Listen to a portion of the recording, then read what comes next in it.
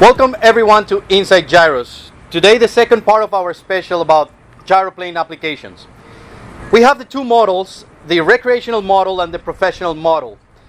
The difference between the gyroplanes to be applied as a force multiplier is mainly in the design. The German models are magnificent machines, but they're a beautiful design forced to be a gyroplane. The Polish platform, like the AG-915 or the Tercel, is not just designed for the professional use. They also can do and perform some recreational operation as well.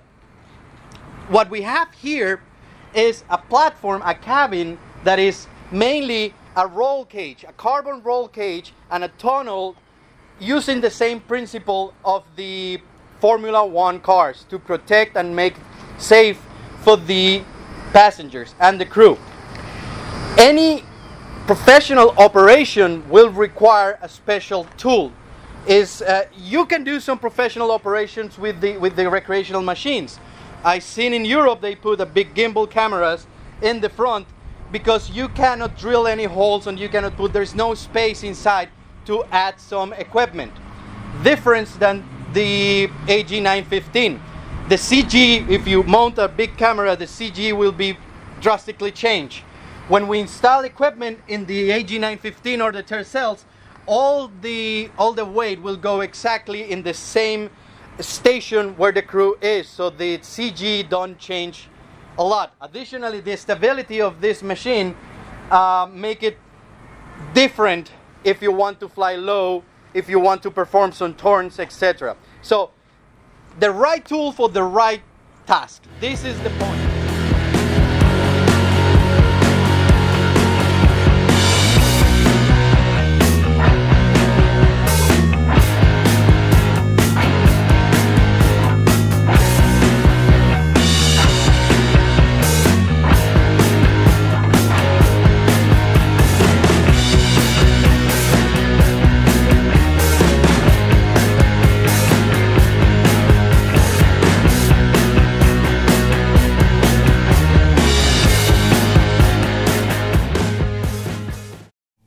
Alright, so right now that we are in the air, we got the call from the ground, so they're going to be an inspection in the airport or in some area.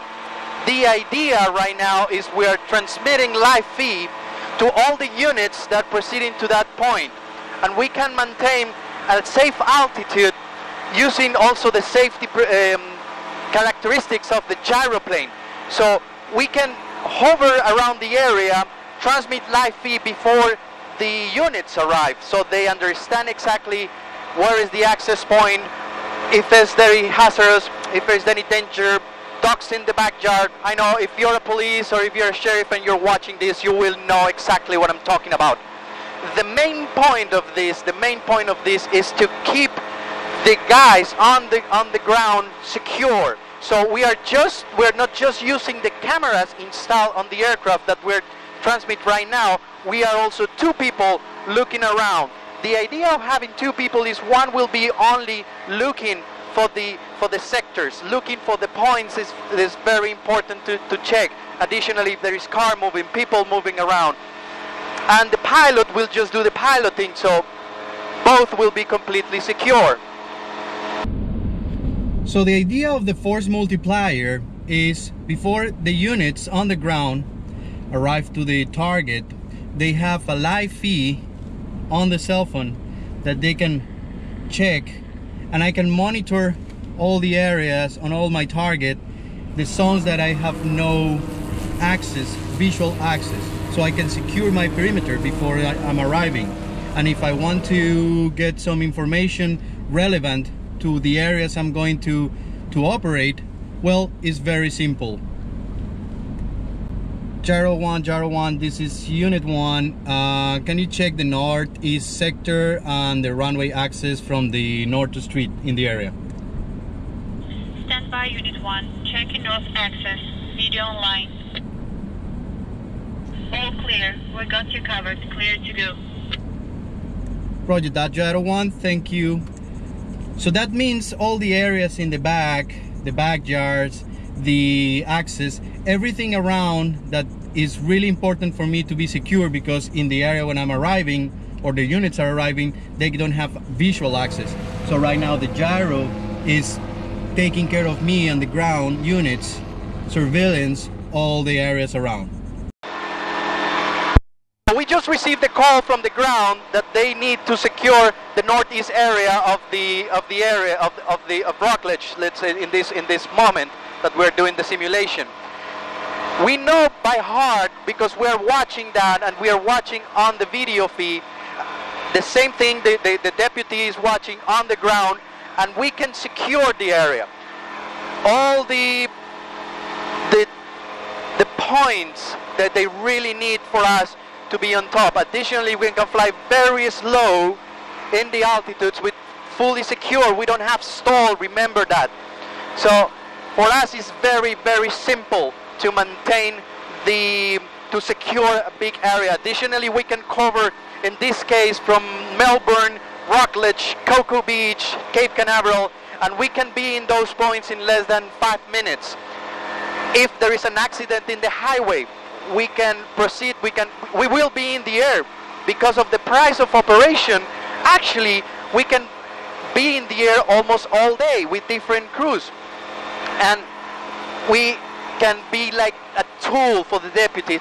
There is an accident in the road, for example, so we know what access they can use, the rescue team, if the access to the exit or the entrance of the highway is not secure, or it's blocked, we can divert and we can guide the people in the ground exactly like a platform. Command and control, something that we can do for a fraction of a price of a helicopter. If you want more information about all these technology that we can provide right now, if you are in the sheriff department, if you're in the police department, and they're looking, because of your budget, it's not enough to have helicopters, and even if you have helicopters, we know that is very, very difficult to keep it in the air. Maintenance of this machine is very cheap. Training in this machine is very easy. I mean, look at that, it's very simple to fly. Believe me, if I can fly, everybody can fly. Operation, the cost of the operation is also very, very low.